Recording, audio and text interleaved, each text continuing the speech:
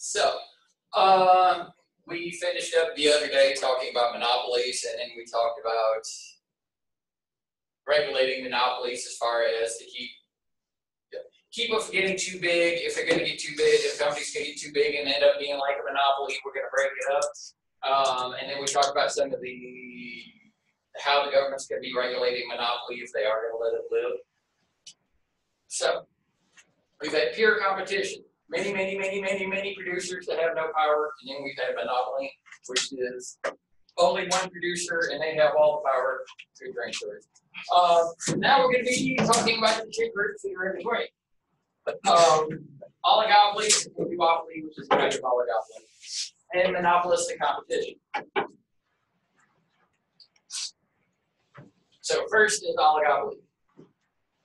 An oligopoly is a market when instead of just one player, you have a small handful of players.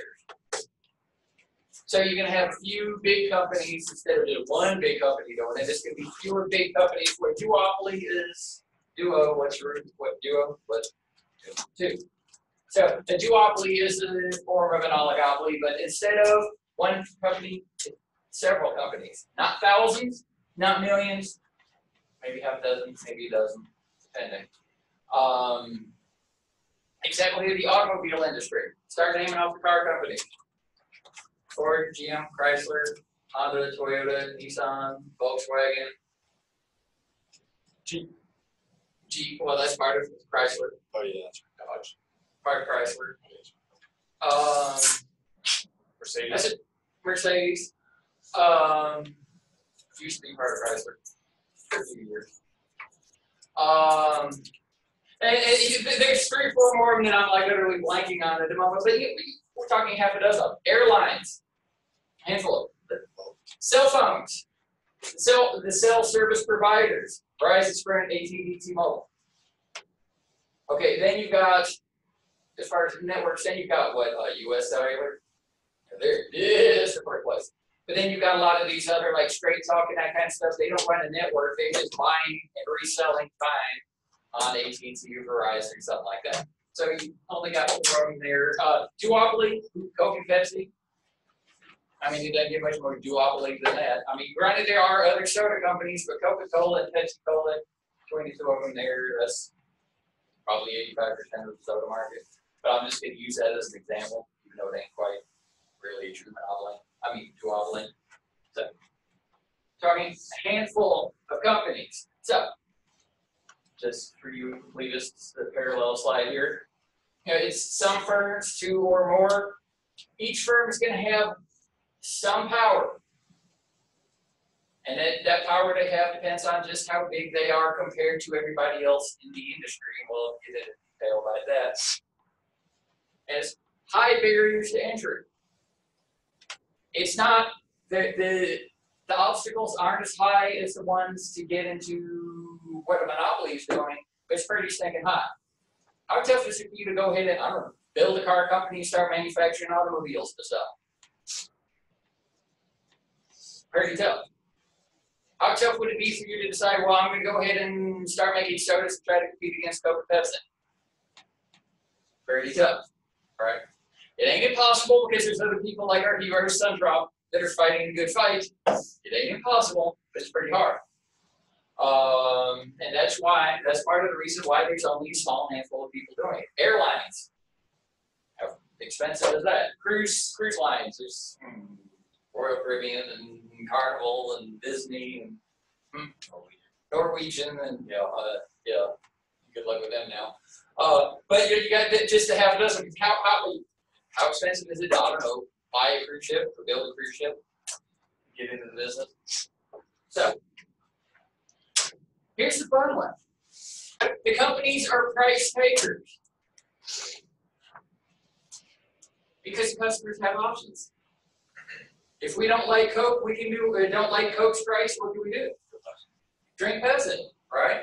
So can Coke say, well, you know, we're the real thing and everything else is not the real thing. So we're going to charge $5 a bottle. What's going to happen? We're all going to be drinking Pepsi instead, right? So they're going to have to set their prices in line with everybody else. They can have some flexibility in prices here again, depending on how big you are, talk about market power, you have a little bit of flexibility in prices, but there's a difference between the price of a Mercedes and the price of a Honda, right? But it's not like one I'm selling for $800,000, the other one's selling for $12,000. It ain't that big difference there. Cell phones, Verizon, AT&T, T-Mobile, plans, pretty close. iPhones versus Samsung phones versus Google Pixel, prices are in the ballpark of one another. There is some differences, but you can't go to the extreme. So you actually are ultimately, with an asterisk that we'll talk about later, the companies are generally price takers. The products are differentiated. They are somewhat similar, but somewhat different. Think about cars. 4 tires, gas pedal's the long speedy one on the right, the brake pedal is the shorter one in the middle, steering wheel, radio over here, gear shift down here, right? Seats in front, seats in the back. 80% of it's the same, but there are some quality differences there. Is one of them shaped like a box, the other one is nice and sleek and aerodynamic. One of them can go from 0 to 30, the other one can go from 0 to 230. There are some differences, but there's a lot of similarities there. Cruise ships. Okay, some of them have Mickey Mouse and them all walking around on a cruise ship. Some of them have, Scooby-Doo walking around on a cruise ship, but it's still a ship, right? There's differences, similarities. So there are somewhat similar substitutes. Is there a difference between Coke and Pepsi? A little bit. Is there a difference between Coke and a Mellow Yellow? Or Coke and a Mountain Dew? Yeah, but in the grand scheme of things, what are we talking about? Liquid with sugar and caffeine, right? Okay, corn syrup. So here, advertising has a big role. We have four kinds of advertising. Informative, let them know that you exist. Cost competitive, hey, we're the cheapest. Quality competitive, we're the best. And persuasive, you want it. And they'll use all 4 of these. And I think I probably have a slide about it, but while I'm here, I'm going to make sure I can't remember. Coke. Y'all see, the gas stations or whatever that they've got the sign, or restaurants that's like, Bob's Family Restaurant, and there's a Coke logo on the top of this. It's informative, reminding you that they exist. Sometimes, as warmer weather's going to come, y'all going to start seeing a commercial where the whole TV screen is filled with glass, filled with ice, and the soda is slowly pouring in, and you see the bubbles, you hear the fizz, you hear somebody sound like Barry White go, oh yeah, you want it, right? Or Hardee's has done that, with a big hamburger, but they just sort of drop it down, and you're just all that hamburger and dripping cheese, all that kind of stuff. Oh yeah, you want it, kind of as persuasive. Cost competitive, we're cheaper than they are. Quality competitive, we're better than they are. If you're Monopoly, well, these are the 4 kinds of advertisement. I kind of talked about this, but I didn't. Is a Monopoly be doing cost competitive advertising? Because who are they comparing themselves to? We're cheaper than ourselves. Quality comparison. We're better than ourselves. There's nobody else, so they're not going to be doing this. So it's just a matter of, do they need to do any persuading? And depending on what the product is, usually the monopolies that we let exist are going to be like cable and electricity and that kind of stuff. But guess what? Customers kind of, when I'm moving into an area, I'm going to hook up electricity to my house, and I'm not even going to think about it. So they don't need to do what you want electricity. Wouldn't your life be better if you have electricity in your house? So they're not really doing the persuasive behavior. It's mostly informative advertising for a monopoly. But all four of these, for oligopolies and duopolies, they're going to do all 4. Monopoly only would do informative. Pure competition, remember, they're not doing any of it. Pure competition to farmers, they ain't advertising anybody. They're just loading it up in a truck and taking it to market. So, the point of advertising is to artificially create a monopoly in the minds of the customers. That is the point of advertising.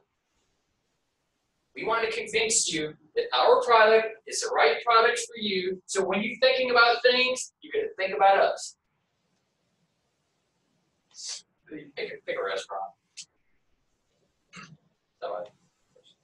Who? Brothers Pizzas. Okay. Well, no, it's an actual restaurant in Blackstone. Okay. I get it now, but like I haven't been Blackstone.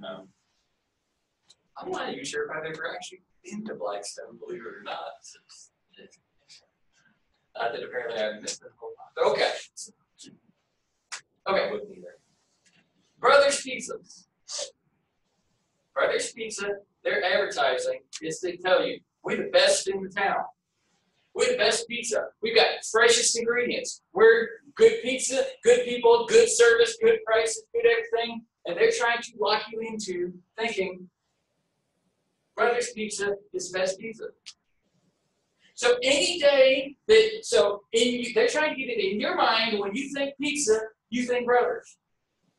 So tonight, when you're like sitting around and you're like, I'm hungry, do I want chicken? No, I don't want a burger. No, I don't want a pizza. Yeah, and you pick up the phone and you dial Brothers' number without even thinking about it. Because Brothers to you is pizza.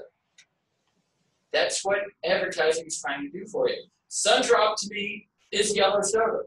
The others don't exist. If I'm in the mood for brown soda, well, maybe I'll go with a Coke, maybe I'll go with a Dr. Pepper. If I'm in the mood for yellow soda, I'm going for Sundrop. I'm not even going to think about it. Look, it's the others. This is it. Coke, what's their slogan? It's the real thing. So if you're drinking something other than Coke, then you're not drinking the real thing. You're drinking a substitute. You're drinking a coffee. You're drinking something fake. Maybelline makeup. It's worth it. I think it's in it. Maybelline was that one. Because they also have Maybelline. Maybe it's Maybelline. I'm like, oh, what? But okay. I think Coke's slogan now is just enjoy. Well, that's another one that they cycle through, but the real tagline is it's the real thing. But they exist before Pepsi. I think technically, they both get seen about the same time. I honestly don't know which one gets first. If you're from North Carolina, then you can say Pepsi. If you're from Georgia, you can say Coca-Cola. But there you go. So, but they're trying. But that's what they're trying to do. We're Brothers. It's pizza to you. You want pizza? You call Brothers. You want chicken? You call Kentucky Fried Chicken. You want Chinese? I'm sorry. You want a hamburger? You go Five Guys. You just don't think about it. That's what the advertising is trying to lock you in. They're trying to do whatever they can to convince you that we're the right choice for you. So then every time you want a pizza, you go to Brothers. Brothers is the only pizza for you. For whatever reasons they've convinced you. So then what can they do? Oh, what can they do? They can start acting like a monopoly. If Brothers is the only pizza for you, Brothers is the only pizza for you, the rest of them are dead to you. If we got you convinced that Brothers is it, then what can Brothers do? We can start raising our prices a little bit. Because you're not going anywhere, you're not as likely to go anywhere because we've convinced you that we're the right pizza for you. That's what advertising is trying to do. Yeah. How high is Sundrop going to have to raise their prices before I switch to drinking Mountain Dew? Yeah. Exactly. Yeah, let's hope they never try to find out, right? But this is what they're trying to do, convince you there's no substitute, and if there is no substitute, then we can charge whatever we want. 5 words, 5 letters, 6 letters. E-count, good. The iPhone. They've got you locked in. We're different from the Android phones. We're different from that Windows phone that doesn't exist anymore. We're different from BlackBerry that doesn't exist anymore. We care about your privacy. We're going to be making the decisions to do whatever for you, and we know that we got the courage to say you don't need a headphone jack. You would rather have a phone that is thinner than a sheet of paper and has bad battery life. But we're going to do that for you. And you're locked in because the apps that you buy only will work on an iPhone. The music songs that you buy, well, okay, they finally DRM free, but if you buy any shows or movies or anything off of the iTunes store, they'll only work on your iPhone. So guess what? The iPhone is the only thing for you. When your phone dies, what are you going to do? Well, I kind of, stuck having to get another iPhone. What's Apple done to the prices of their iPhones in the last couple of years? Jacked them up. What have they done with the quality of their service? Jacked them up too. But that's what they're trying to do. Once they know you're locked in because you've got 10 years worth of apps that you bought, you've got 10 years worth of music you bought, 10 years worth of videos you bought, you aren't going anywhere. So if you're not going anywhere, then we can raise our prices. So they do whatever they can to try to convince you. We respect your privacy, is what Apple says, right?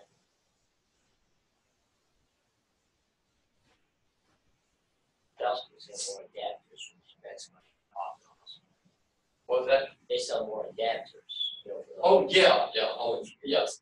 We respect your privacy and your right to have dongles for 3 times the price. So, anyway. But that's the #1 goal for a monopoly. For advertising, is to try to lock the customers in. Because once you get them locked in, you've got control over them. So, talking about market power. How much power does a company have in this industry? Depends on, well, depends on how big you are compared to everybody else and how many other everybody else's there are. So we do something called the concentration ratio, where we look at generally like the top 4 biggest 4 companies and what percentage of the market those big 4 run. For cell phone networks, Verizon, AT&T, T-Mobile, Sprint. What percentage of the networks do they run? Only like 90%. Fairly concentrated. Because who else besides U.S. Cellular? Name me another cell phone company that has the towers and is no one that has the network. all the other substitutes are really big. Yeah, you can't do it. Okay, let's see the big 4 soda companies: Coke, Pepsi, Dr. Pepper,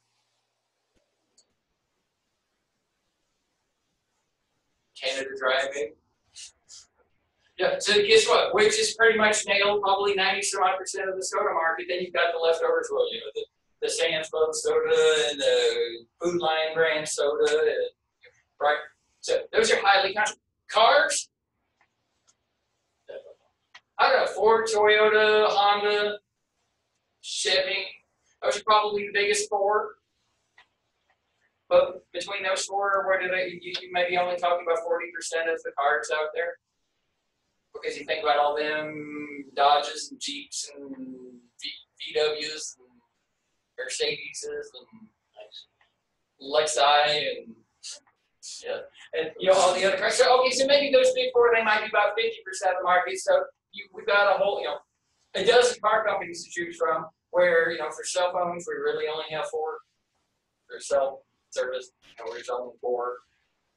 So that's how you would be looking at market power, the concentration ratio there. So, as I hinted at, advertising, they're going to be doing it. Advertising is huge. It's humongous. It's got to be done because competition is fierce. Because you and I, as customers, have options. So the fun thing is if one company does anything different, does the competition get a notice? Yeah, they're going to find out how quickly. Pretty darn quick. Because they only have to keep an eye on a handful of other companies. It ain't like, a farmer here in Virginia needs to keep tabs on how many soybeans a farmer in South Carolina. No. It's just, Verizon, they just have to monitor, well, what is T-Mobile doing as far as their data plans, service plans, and where they put up new towers? Where is AT&T doing, what are they doing with their service plans? Coke, they just keep an eye on Pepsi. Pepsi keeps an eye on Coke. Maybe if they're really bored, they'll occasionally say, well, I wonder what Dr. Pepper's doing. I wonder what Sun-Drop's doing. So it's fairly easy for them to keep up with what their competitors are doing. And what their competitors do really matters.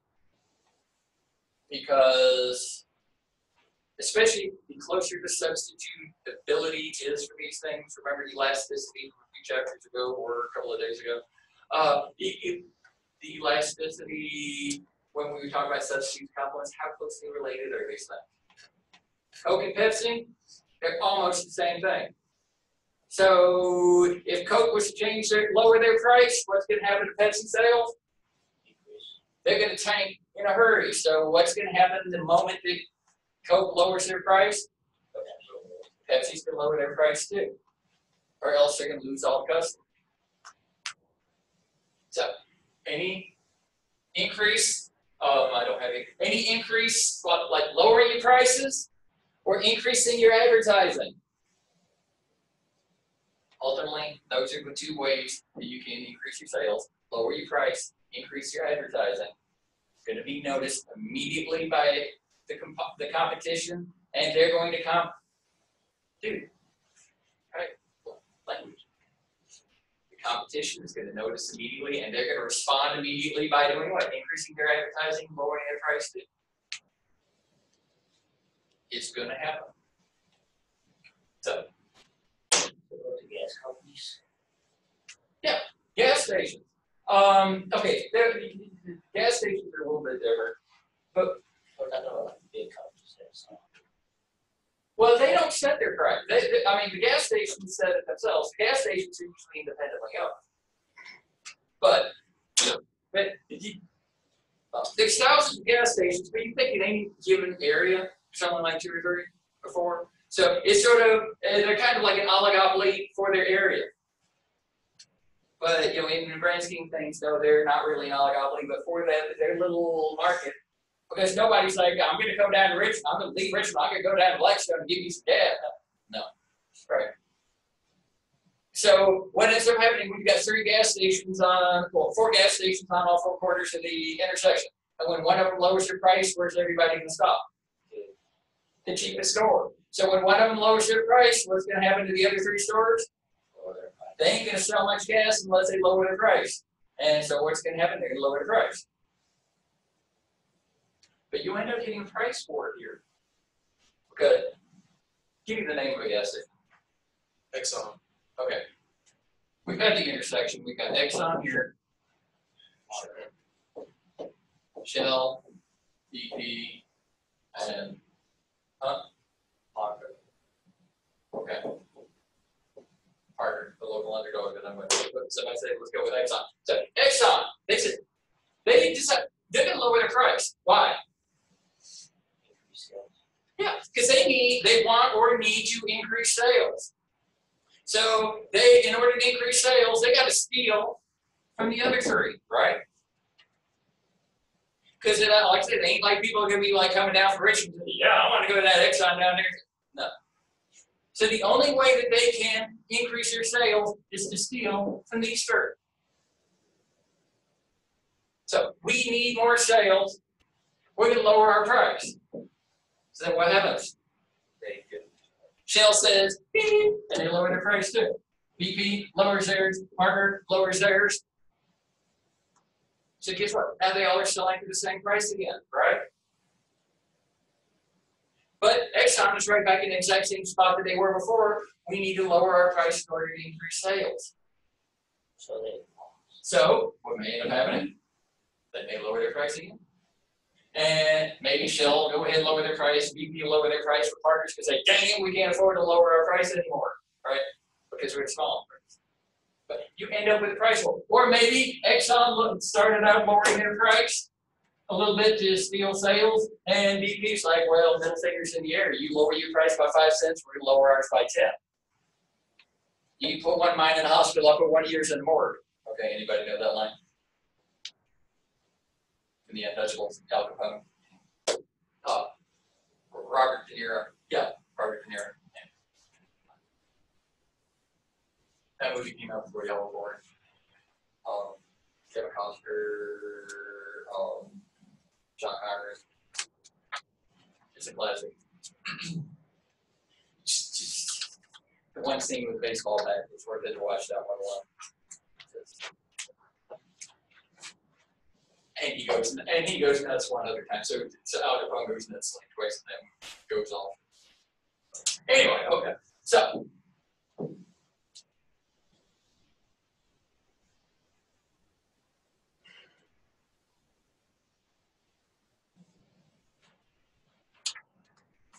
okay, I'm going to go through this fast. Don't lose any sleep over it. It's the idea, something we do in economics, this idea of game theory, where we sit there and you start trying to figure out all the different scenarios for what can happen to different behaviors somebody has. The classic example of game theory, working on a theory, is Will and Matthew get arrested. After leaving class, they're riding down the road together. Okay, they're riding down the road together, and the cop sees a gun stick out the window, and bam, bam, bam, 3 holes in the street sign. Cop pulls him over. Will said, "It wasn't me." Matthew says, "It wasn't me." So what do the cops do? Separate the two, stick them both in a room, and what do they say? You rat out your friend, you get a deal. If you don't rat out your friend, you go to jail. So, Will, you either testify against Matthew, and we'll only send you to jail for 1 year, or if we got to come after you, we're going to send you to jail for 5 years, but if he testifies against you that you were the trigger man and he was just the accomplice, you go to jail for 20 years. So you say nothing, you either go to jail for 5 years or 20 years, or you rat out your friend and you only go to jail for a year. But meanwhile, the other detective is in the other room looking at Matthew and doing what? Telling him the exact same deal. Throw him under the bus, you only go to jail for a year. You admit to what was going on, and you only go to jail for a year. So those are the kind of scenarios. So what's going to happen? So you start doing a payoff. So Will was like, "Well, dude, do I risk it?" What if, okay, Will was not the trigger man. But can Will trust that Matthew is going to keep his mouth shut? Because it's his word against Matthew's. Is he going to say, "Well, okay, if I keep my mouth shut, he keeps his mouth shut. Maybe we can get away with it because hopefully they don't have the evidence. But I can't trust that Matthew's not going to rat me out." All right. So that whole scenario thing, that's one of the things we do in game theory, is sort of thinking about what are the different combinations and what's the right decision for Will to do. What should Will do? Say no. Will, how well do you trust Matthew? I'd rat on him. Exactly. That's probably because ratting him out, well, he's only going to go to jail for a year, but what's the odds that Matthew's going to throw him under the bus and he's going to end up going down the road for 5 or 20 years? I believe Matthew will confess. Yeah, he thinks Matthew's weak and Matthew's going to crumble under pressure, so he's got to go in. So Also, you got to think, if he throws him under the bus, he's still going to be in jail for about 20 years, so you're home free right now. You ain't got to worry about him coming back at you for a while. well, yeah, there could be that. Or they can just lie to them saying that his friend already ratted him. So, Yeah, and the cops do that. The cops can lie when they're trying to get you to confess. They can lie to you. Just be warned. The cops can lie to you. That ain't against law. You might think that's entrapment. It ain't entrapment. That is just one of those things. Cops can lie. They can't fabricate evidence or that kind of stuff, but they can verbally lie to you, try to get you to confess. Just don't break the law and you don't have to worry about it. Or break the law and own it. But anyway, and just don't expect good paying jobs that you get out. So, but the idea of game theory is looking at different situations and trying to figure out what the moves and counter moves are going to be. Will's got the option of, do I stay quiet or write him out? Matthew's got the option of, do I stay quiet or write him out? So what are the 4 combinations? They both stay quiet.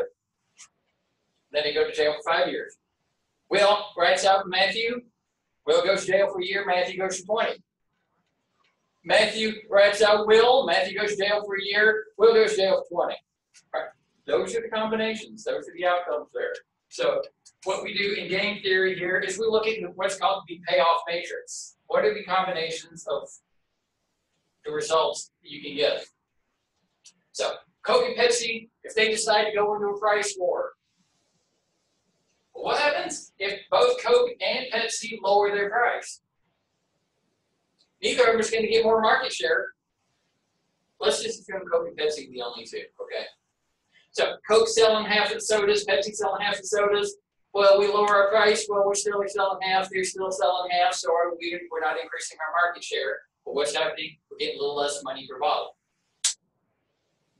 But what happens if Coke was to lower their price, but Pepsi didn't respond? Coke steals a bunch of customers. Coke sells a lot more. Pepsi sells a lot less. The other alternative, Pepsi lowers their price, but Coke doesn't. So Pepsi's the one that's going to increase their sales. Coke is the one that's going to lose sales. Well, the fourth alternative is neither of them decide to poke the bear. So, Matthew and Will's other alternative is don't go shooting street signs when you're top within visual. No, don't go shooting street signs. Yes, obey all laws. So this is the examination here. This is the scenarios you end up looking at. But it's a fun intellectual exercise to be going in. And it happens for a lot of things. I don't know. Carrie, you have a girlfriend, right? Carrie has a girlfriend. Beyonce comes walking in and starts looking at Carrie. Carrie's got me. Do I stay with my girlfriend?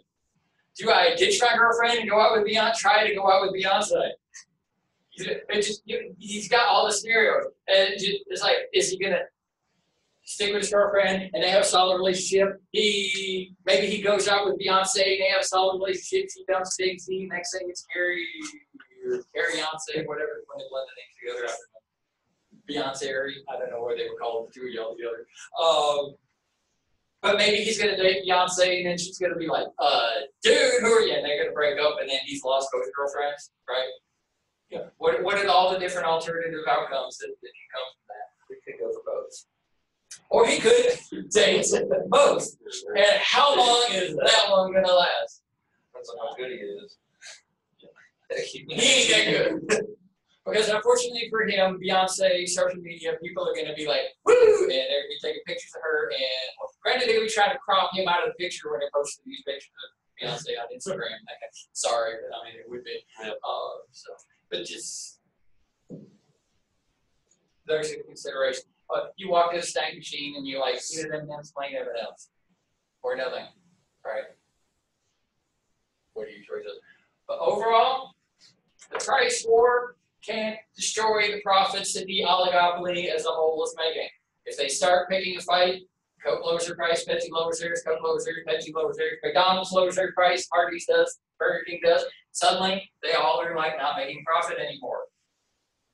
So if somebody starts trying to pick a price fight, they're going to try to stop it as fast as possible. Remember when we were talking about oligopoilies a few weeks ago when I was talking about the 4 fast food restaurants competing to hire workers? And so I'm going to pay a higher wage in order to get all good workers, and then somebody else could raise their wages. So suddenly we all went from paying $7.25 an hour to now we're all paying $13 an hour, and I still have 25% of the good ones and 25% of the losers. Remember that? Exact same thing here. Because we just went from oligopsony in chapter 4 to oligopoly in chapter 9. We just changed one letter. The behaviors are ultimately end up being the same here. They can pick a fight, but it's going to ultimately hurt them in the long run. What happens by raising your price? If you raise the price, you're going to lose because people have alternatives. If Pepsi's like, well, I'm gonna raise my price so I can make more money per bottle, yeah, they'll make more money per bottle, but how many bottles are they gonna sell? Not very many. Because everybody's gonna be going to Coke. We'll sort of get to price leadership slightly later. But, so here's the thing. Remember when we were talking oligopoilies, and I talked about, well, wouldn't it be neat if the manager of McDonald's, the manager of Wendy's, the manager of Burger King, they all got together in the back room of Brian's Steakhouse one day and came up with that little agreement about, let's none of us pay more than $7.25 an hour, and everybody wins, which is illegal. The oligopoilies have that same option. It's illegal, but they have that temptation of, let's agree to not pick a fight. Germany and Russia, 1938, 1939, the non-aggression pact. You don't invade us, we won't invade you. Because Russia had a few other little small countries nearby that they wanted to pick off, and Germany wanted to go take care of France and the rest of Europe, right? So you don't poke the bear, I won't poke the bear, shake hands, and walk away. There's a temptation there to work together. If you don't raise your prices, I won't raise my prices. So we're all happily selling our products at the same price. A Coke is the same price as a Pepsi, which is the same price as Dr. Pepper, which is, so guess what? All sodas are selling for the same price, and the companies are kind of cooperating and agreeing that that's what the price is going to be. So what are those companies doing? They're acting like they're a monopoly. They're all agreeing on how much we're going to spend on advertisement, how much we're going to charge for our product. We're all going to do the same advertising. We're all going to do the same price. Well, if you're all doing the same thing, what are you doing? You're acting like you're all one company. So guess what? That's why it's illegal. Because that's they're acting like they're a trust. We're independent, but we're not independent. The NFL football teams, that's what they do. They're 32 independent teams, but they cooperate together, but there's some legal exemption from federal government to let them do that. But they're technically 32 different businesses, but they work together and they pay their workers the same draft and all that other un-American stuff. I'm close to that slide.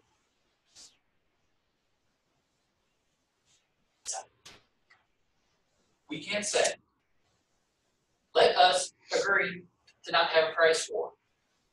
So I can keep my price, I don't know, a little bit high, you can keep your price a little bit high, and we can all make profit. So the industry as a whole would be making good profit. But the problem is Coke interested in maximizing the profit of the industry, or is Coke interested in maximizing the profit of Coke?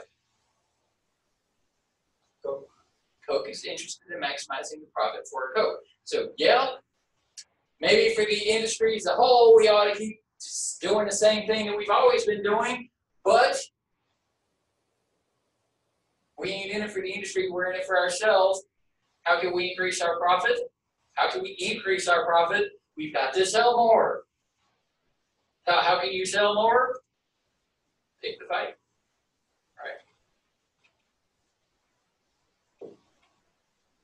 So there is the incentive for these companies to cooperate to try to keep prices high. Just like there was the incentive for companies to cooperate to try to keep wages low, there is the incentive to cooperate to keep prices high, but it's illegal. And actually, you've heard this term before, this actually is a cartel, is what they're doing. Independent companies acting as if they were the same company. Your drug cartels. You sell drugs in this area, I'll sell drugs in that area. You don't sell on my turf, I won't sell on your turf. And we all charge the same amount, we all win. So then we don't have turf wars, we're not shooting at one another, and my customers aren't coming to your territory, your customers aren't coming into my territory because the price is the same, so everybody's going to shop at the local closest dealer. OPEC, the Organization of Petroleum Exporting Countries, that's the same thing. They are a cartel. And what they're doing is they're limiting, it's like 13 of the 15 largest oil producing countries in the world is in OPEC. like 13 out of the top 15. And what they said is, we all agree to limit production. We slow down production, we don't have to work as hard, and what we do by doing that is what happens to the supply curve. It goes back. So if demand is the same, what happens to the price? So we get a higher price and we don't have to work as hard. So that's what OPEC is trying to do. So they come up with production agreements every year. Saudi Arabia, this is how much you're going to do. Iran, this is how much you're going to do. Kuwait, this is how much you're going to do. UAE, this is how much you're going to do. They come up with the agreement, and there they go. But then there also is the incentive to cheat. Because, okay, I'm slowing down production, and price of oil is expensive. Price of oil is high, I can get a whole lot for my oil. Dude, wouldn't it be nice to just go ahead and sell a little bit more at a high price? So I'm selling a little bit more, Saudi Arabia is selling a little bit more, Kuwait is selling a little bit more, and next thing you know, everybody ends up cheating. All right, so suddenly we wanted to lower production, but everybody cheats, gets production kind of back where it would have been if the rules hadn't been there in the first place. Is it illegal to do that? Globally, internationally, no. It is illegal to do this in the United States. For companies to do it, but globally, yep, it's perfectly legal.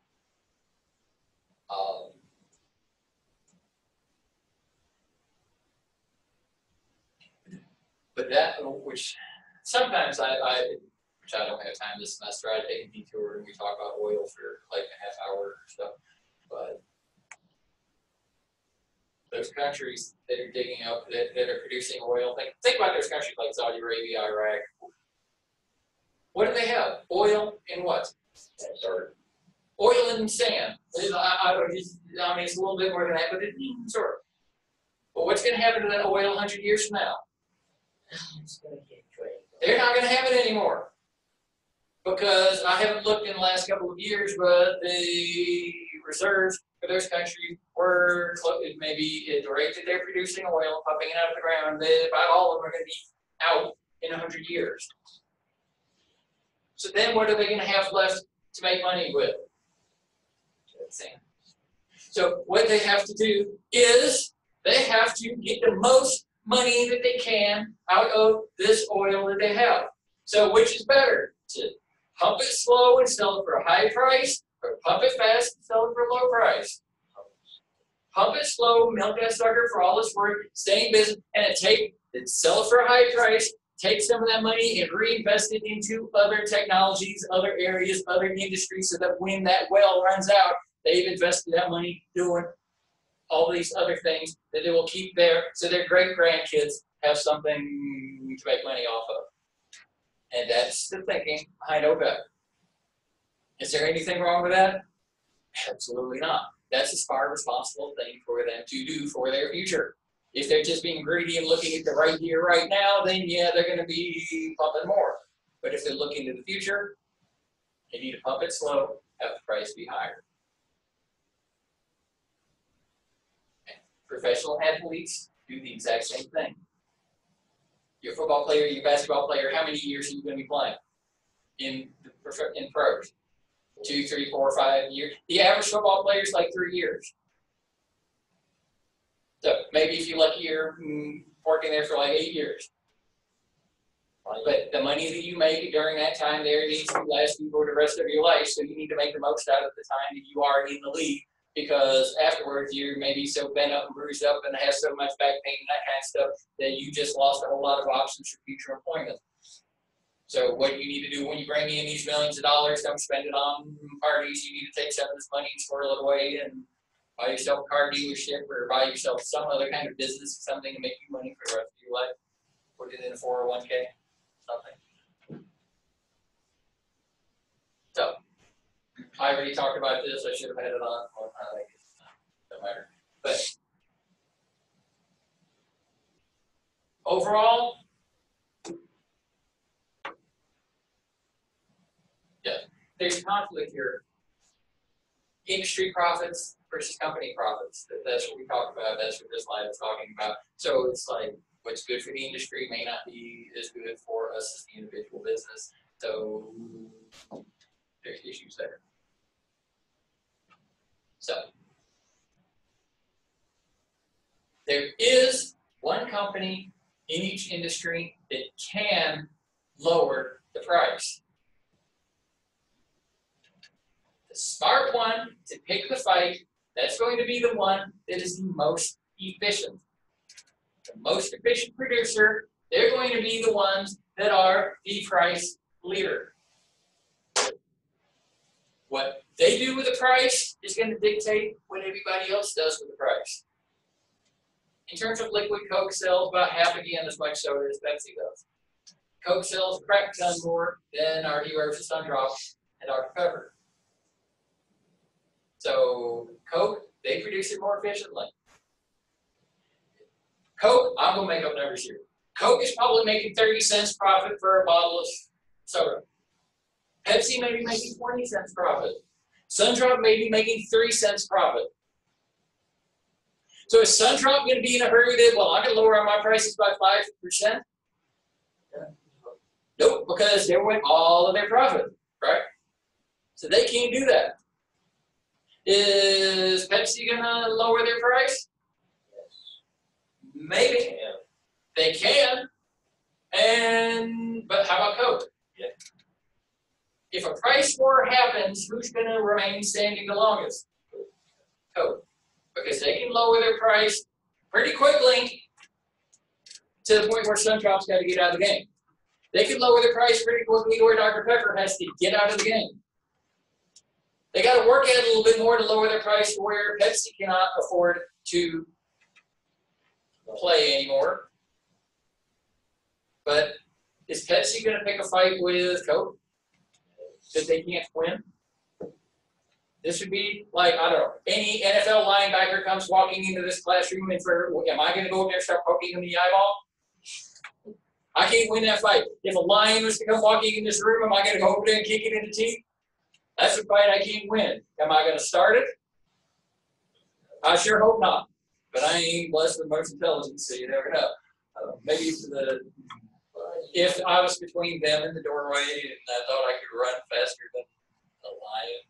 Just go to the eye. So, what? Go to the eye. Yes. So the only one that is going to pick the fight and lower the price is going to be the most efficient one. Because Pepsi, Coke, we're going to lower the price because we're going to want to steal business away from these other companies. Pepsi, they might say, well, we'd like to lower our price, steal some sodas away, steal some sales away. But Coke is they're going to match it step for step. So we ain't going to get my sales away from Coke. Maybe we get a little bit of whatever when Dr. Pepper and Sundrop go out of business, but do we want to risk it? The answer. So is Pepsi going to raise their price? No, because then everybody's going to be drinking Coke. Is Sundrop going to raise their price?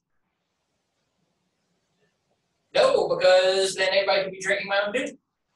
So who can raise their price? Coca-Cola. Maybe. Because if Coke raises their price, what is somebody like Sundrop going to do? They're going to say, woohoo! And they're going to raise their price instantly. They're going to have that feeling that you have after you finish your Thanksgiving meal and you slide back to the table and you unhook your belt and let the gut hang out. That's the feeling today. Woo! We just went from making 3 cents profit to 5 cents profit. Score! Our profit just went up by 66%.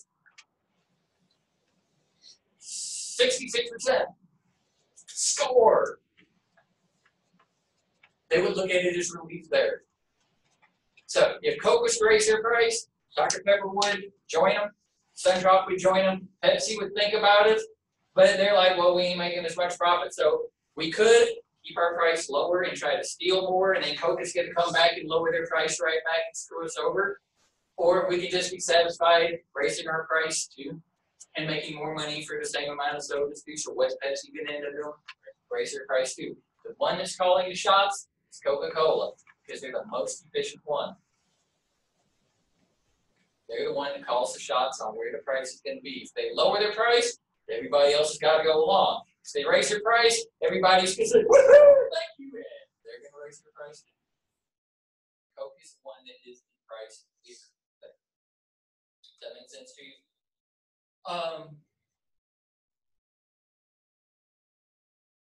Okay, there was something, let me. Okay, I skipped something. Let me see if I can remember where it's going to go. Back to this.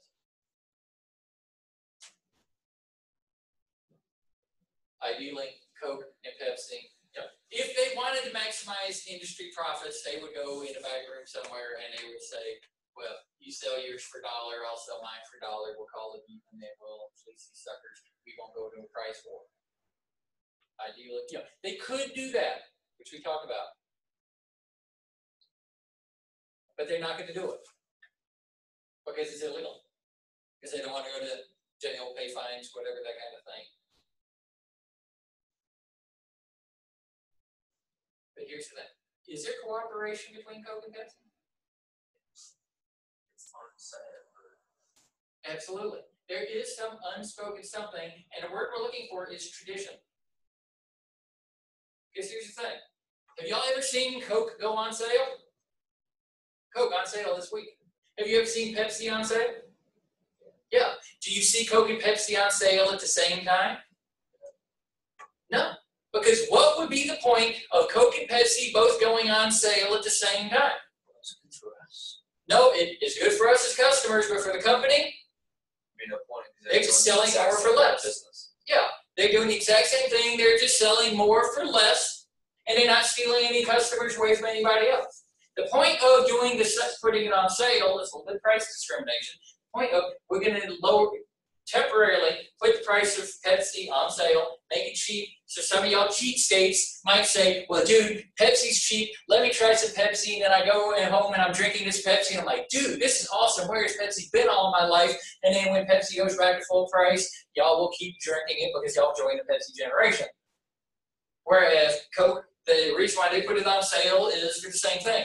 We lower our price. Some of y'all cheapskates will end up starting to drink Coke and start saying, ooh, this is a real thing. Coke was right.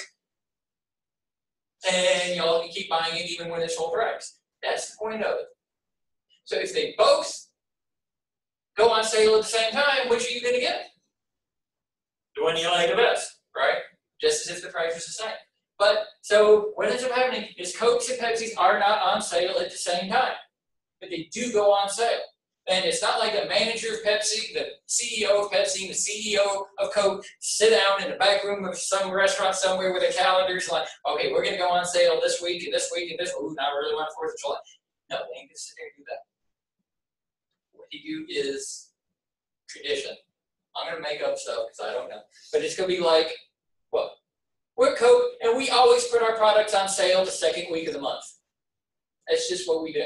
Whenever we're going to pitch a sale, we do it the 2nd week of the month, so everybody, all of our distributors, they know about it. They can plan on it, knowing they need to carry extra sodas to all the stores and all of our employees and all. So we always do our sales on the 2nd week of the month. So Pepsi's going to be like, well, Coke always does their sales on the 2nd week of the month. We don't want to have to put our stuff on sale on the 2nd week of the month. We'll always go on sale on the 4th week of the month. So then it's tradition. Month after month after month, year after year after year, Coke is on sale on the 2nd week of the month. Pepsi's on sale on the 4th week of the month. Nothing's ever said. Nothing, no agreement, that kind of thing. But what would Coke do if Pepsi decided, yeah, we're going to do a national blitz the same time Coke is on sale? That's poking the bear, right? Are they going to want to poke the bear? No. So there's just unspoken agreement there. They can't prove that they're colluding with one another because they're not talking about it. They're just sort of, well, we're sticking with doing what we've always done, and everybody knows what we always do. And if they don't know, well, they ain't paying attention, and that's their problem. Right. So, lowering the price, you're trying to get more sales. You're trying to steal sales from our competitors. You can, going back to the Lions, there is a thing called predatory pricing. Predator, movie. Dude, maybe. Okay. Predators. What do predators do? Kill. What does a lion do? Kill. What does a tiger do? Kill. What does the predator do? Kill, right? So, Arnold Schwarzenegger. Anyway, the second movie was better. Anyway. So, predatory pricing is, well, we're not just going to lower our price in order to temporarily get some more market share, something like that. We're going to lower our price in order to kill. This would be Coke saying, well, we're not just trying to increase our sales. We're getting tired of that pesky sun drop with a fine quality soda that's so much better than mellow yellow, and just, we want to kill them. So we're going to lower our price low enough, because we can, because we're more efficient than they are. We can lower our price to the point that Coke, that Sundrop can't compete. Right now they're making, I don't know, like 3 cents a can, so let's lower our price by 10 cents. See what happens. Coke lowers your price by 10 cents. Well, what can Sundrop do? Lower their price by 10 cents. Suddenly they're losing 7 cents a can. Or leave their price high and lose a whole bunch of sales because everybody else is going and drinking Mountain Dew or Mellow Yellow instead of the more expensive Sundrop. Either way, how long can Sundrop survive that way? Losing a big chunk of your sales or lowering your price and losing everything profit. It ends up being a game of chicken, and who's going to win?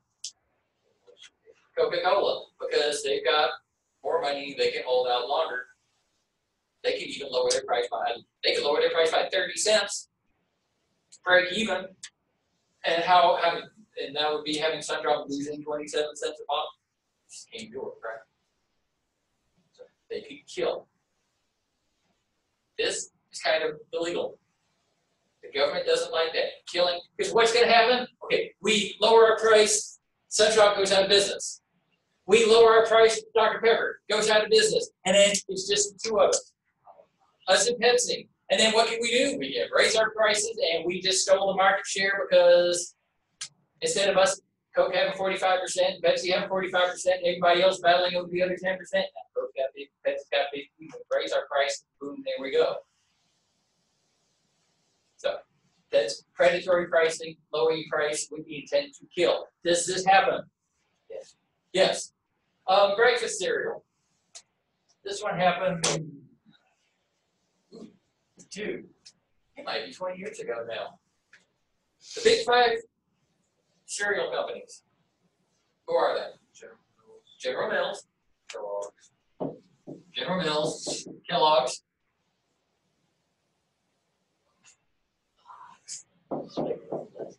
Post, Yeah. Quaker Oats, Thought they were corn checks, rice checks, wheat checks, cereal. Oh, excuse me, no. Oh, no, I'm about to get mixed up. That was Ross and Purina. The wheat checks, corn checks, rice checks, wheat checks. Quaker Oats. I don't understand it. Chem Crunch, the leading kids cereal in America by like a 3-to-1 margin over second place. Nasty, and it has a weird aftertaste. I mean, it's pretty good. Captain Crunch. Captain Crunch. I'm down with it. by a lot of One of my goals in life is that theoretically you can just buy bags of the Lucky Charms marshmallows, and one of these days I'm going to do it. Someone made a Lucky Charms beer, and a 4-pack sold for like $500. Oh my. Yeah. So let's talk about these companies. General Mills. How big of a company is that? How big of a company are they? They're pretty big because they do a whole lot more than cereal. Cereal, in the grand scheme of things, may only be 20% of what they do. Kellogg's. How big are they? They're pretty darn big. Post. A little smaller.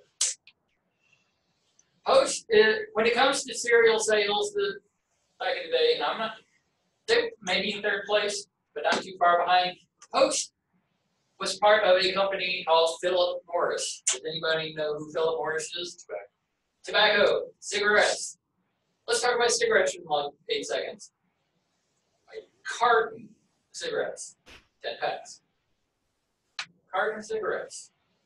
You pay $30 for it, right? Those of you smoke. Any of you smoke? Good for you.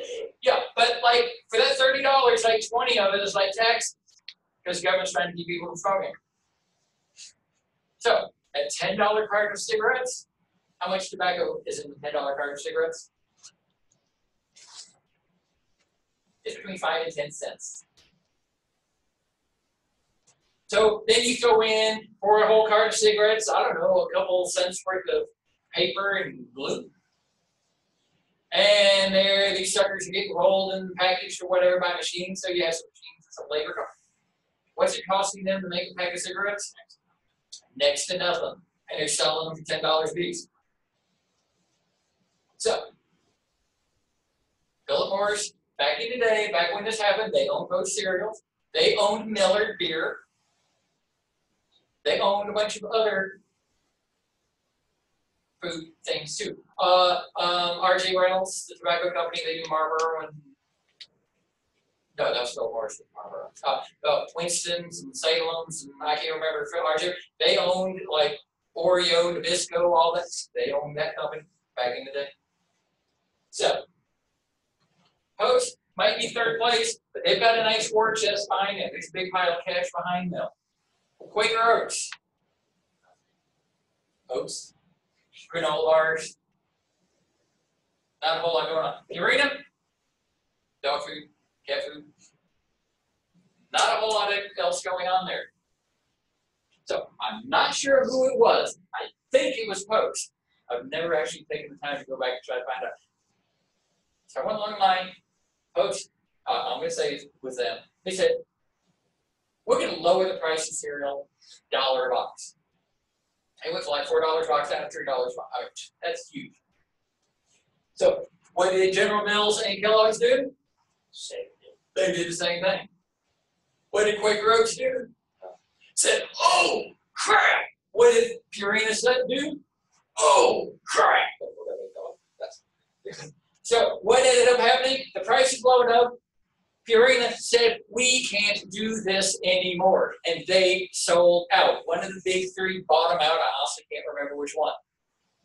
But we went from 5 cereal companies to 4 cereal companies. And Quaker Oats is sitting there trembling in their boots.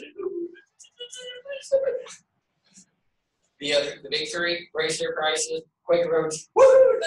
And they survived. Because the government, they were casting a hairy eyeball in this direction, and if Quaker Oats would have gotten killed too, the government would have cracked down hard on these 3 companies. So it's like, well, we just killed one, and let's not kill the others, and okay, and there we go.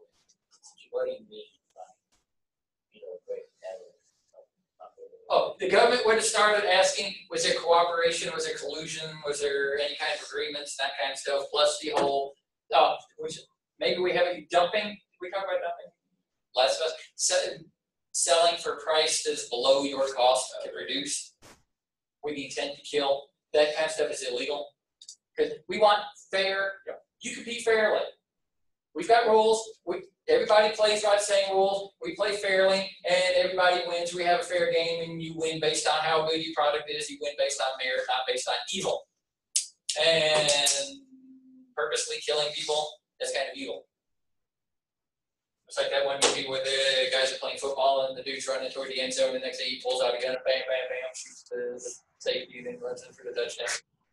And then he kneels down, blows his own head off because he was like whacked out on. He was either on drugs, he was being blackmailed to throw the game because somebody like his sister kidnapped or something like that.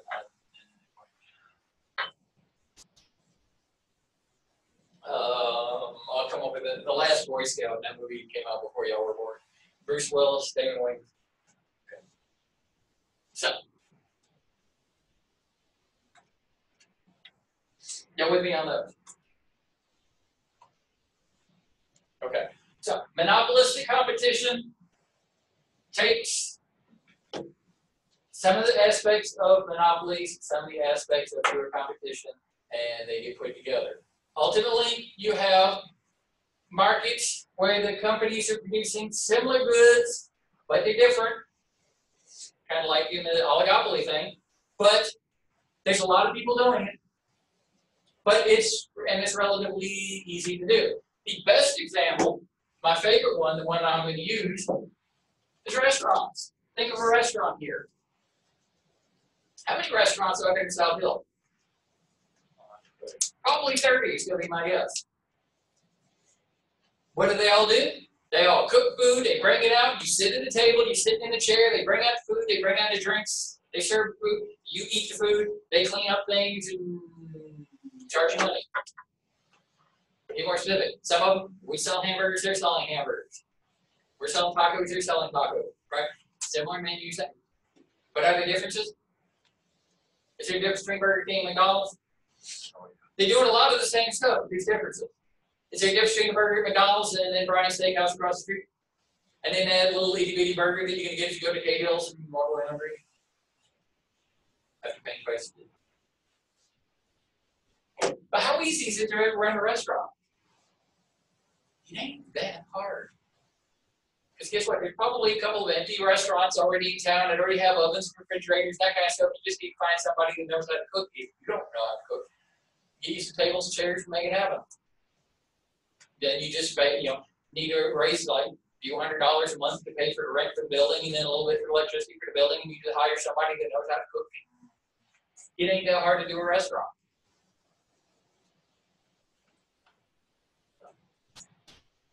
So you have many people doing it, and the products are differentiated. Yes.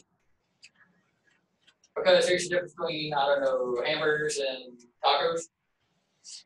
The taco's just a hard shell hamburger, right?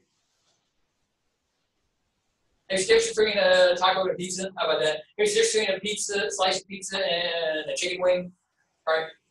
Yeah. So there's differences, but it depends on how you define the end market. You don't really say restaurants as a whole. You say fast food restaurants, burger joints, pizza joints, chicken places, Mexican restaurants. So that might be Mexican restaurants. Are there differences between the different Mexican restaurants in town? Yeah, but are there similarities? Yeah. They're a lot similar, but one of them salsa is a little bit sweeter than the other one, and one of them uses cheaper meat than the other one, right? And y'all know which one is which, right? Tell me. I love good Mexican food. Okay.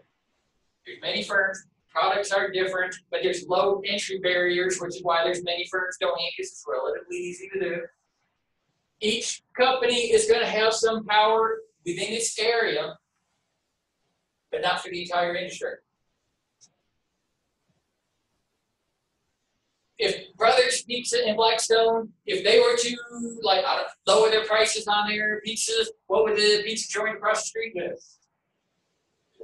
They would probably do the same.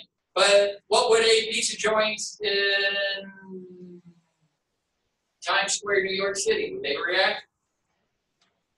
No. Because they're not competing, because they're 600 miles away, 400 miles away.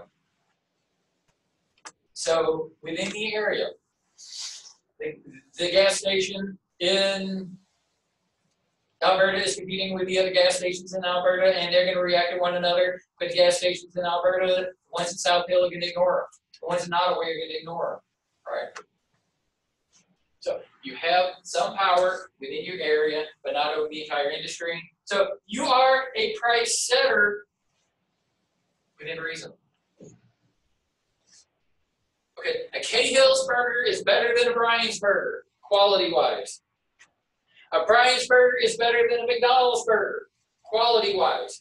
So, okay, Brian's uses fresh beef, McDonald's uses frozen. Brian's can sell a burger, get away with selling one for like $5 or $6, where McDonald's is selling for $3 or $4, right? But then Cahill's, because we've got, we got atmosphere, and we use these artisanal buns or whatever they do. They're going to charge $10 a burger, right? So they can determine, well, we're going to charge a little bit more, a little bit less, that kind of stuff. But could Cahill's get away with selling their burgers for $85 a piece? No. Because people might, well, it might be better than Brian's, but it ain't that much better, so, right? It ain't $85 worth. So you have some control over your price because you have some influence over your customers, you have some influence over the quality of your products, and you have some influence over your price, but you can't get carried away. selling a scoop of ice cream for $20, selling a hamburger for $85. You just can't do it. You gotta be in the ballpark of everybody else. You don't have to be exactly like everybody else, but you have to be in the ballpark. And there's a reason why our price is a little bit higher. Better service, better atmosphere, better whatever. And that's so you get not only getting the food, you're not only getting the service, you're getting this other stuff too. So that's what's going on there. On Friday night, which would you rather go to on a date? Applebee's or McDonald's? Because you're not just getting food, you're getting atmosphere, you're getting people look at you like, ooh, they got no money to go to Applebee's and leave hungry. Just, yeah, so you gotta be priced that are within reason. And here again, advertising has a big role, but only 3 of the 4. You can talk about, week says, this is our menu. You can talk about you're hungry, you know you're hungry, you know you want a burger, you know you want our burger because our burgers are fantastic. You can talk quality, we're better than they are. But you don't usually compete on price in advertising. Come to Bob's, you got the cheapest hot dogs in town. How many of y'all are interested in eating at that restaurant? I don't know, when you sell hot dogs so low, they gotta be some nasty, sorry, cut rate meat that you picked up off the side of the road somewhere. People will question quality when the price gets low. So to go around saying, we're the cheapest in town, we're cheaper than they are. Come to Berkeley, we're cheaper than they are. That's not really the best place to be. For these things, where it's easy to do and there's plenty of alternatives. For car companies, yeah, who's going to be saying we're cheaper? Kia, we're cheaper than Toyota. Well, we got this can sell the quality record, but we're cheaper. They can get away with saying that because they've got these other stuff that they can talk about. But we got the cheapest food in town. That's kind of stuff.